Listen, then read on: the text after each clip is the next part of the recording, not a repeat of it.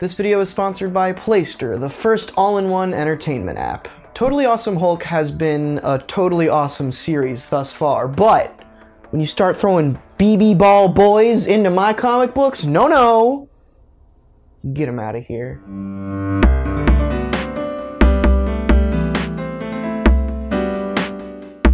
Hello and welcome to the show with reviews. I'm Auram, and we're gonna review comics. We do it a lot. This one's sponsored by Playster. It's a good time. Let's get started. Alright, Totally Awesome Hulk number 13. This issue was fine. It's not as stellar as the rest of the series has proved that it could be, but it also wasn't awful. There was one big thing that I wanted to talk about here, and it is Jeremy Lin showing up in this book. For those that don't know, Jeremy Lin is a real-life professional NBA player. To me, it just seems very shoehorned, weird, out of place. He just kind of shows up apropos of nothing and is now a character in this 2-issue arc of this comic, which is just a very weird tonal shift for this book. It's been kind of serious and hitting on actual subjects for a while, and then suddenly Jeremy Lin shows up. I'm fine with wacky stuff like this for annuals or holiday specials and stuff like that, but when we're hot off the heels of 2 big arcs dealing with very serious psychological type stuff, it's just bizarre. It almost feels like someone else is writing it, which is not the case as far as I know. Another thing like this happened in Ant-Man when Paul Scheer showed up, which was a little better because Ant-Man is more of a comedy book, but it was still weird there. It was almost Uncanny Valley. All in all, this wasn't an awful issue. The guest star just spells all kinds of concerns for me personally. Maybe I'll make an issues about this subject at some point. I don't know. Now we got more Hulk stuff. Hulk number 2 is the She-Hulk book, but it's called Hulk now. But she's still called She-Hulk. I don't know, it's weird. It's just publication confusion that doesn't need to exist. But anyway, that's not the point. This issue was great. First off, I wanted to address the writer and just the creators behind this. I haven't heard of them before, and they might be like super secret, stellar people that I just haven't read anything by, but normally Marvel, especially lately, has been doling out their creators, just the same creators on certain new books, but these 2 people, or 3 people, or however many people are creating this book, they're great. Either way, the writing and especially the art were both fantastic here. The art kind of has a stylized anime thing going on without it being too obnoxious and just you can't tell what's going on.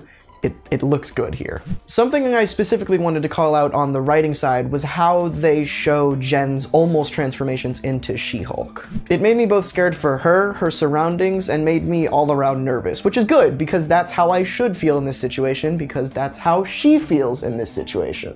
They just do a really good job of making Jen feel relatable, and they did it in such a short time. This is only issue 2, and I feel very attached to her, and I don't read that much She-Hulk, so good job, guys.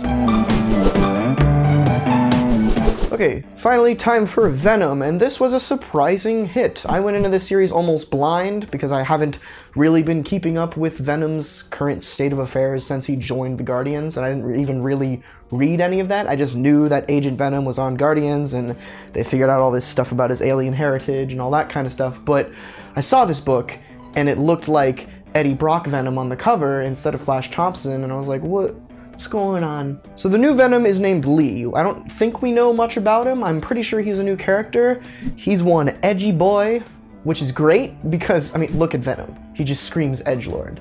He literally screams. I just think it's a good fit, especially with the new juxtaposition they're going with, where Venom wants to be a good guy, but the host doesn't. And they play with that in this issue. You have the little black thought boxes, which you think, by reading this the first time, are Lee's thoughts, but they're actually the Venom symbiote's thoughts once that reveal happens, and it switches on you, and you're like, whoa, the symbiote's been talking this whole time, not edgy boy Magoo. This book just seems to be promising a super interesting dynamic for Venom, something we haven't seen in a while, I think. Who knows? I'm definitely gonna keep reading. But those are all the reviews that I have for you this week. I do want to ask you a question, though. Should real-life people make cameos in comic books? And if so, is context and tone of the book important? Let's talk about all that in the comments. And once again, this video is brought to you by Playster. They are the world's first all-in-one entertainment app. They've got all kinds of stuff. They've got a bunch of comics. They've got a lot of audiobooks, which is what I've heard is like the best part of that. They're coming up with their games and stuff too. They've got fun little games you can play, and it's pretty cheap.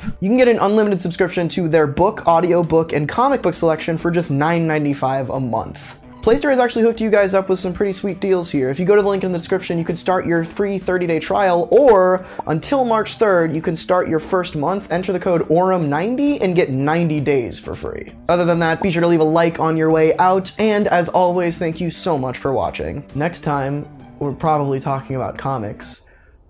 Again. Again. Again.